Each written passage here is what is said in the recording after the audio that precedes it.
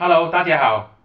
BURSA 今天早上就公布了它最新的 Next Short Position。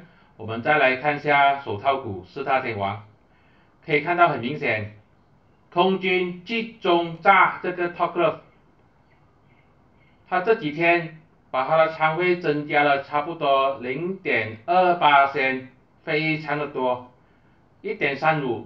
过去几个礼拜呢都没有到这个仓位，它已经一下子呢就把它直接炸下去。反而其他的呢就没有大的变化，没有增加也没有减少。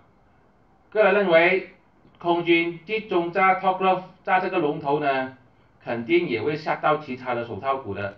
所以你可以看到普遍上呢，手套股都是下跌，尤其是 Topglov， 因为它正在被空军大炸。大家真的是要小心去交易，不要随便进场，记得要看我的视频讲它的这个技术图。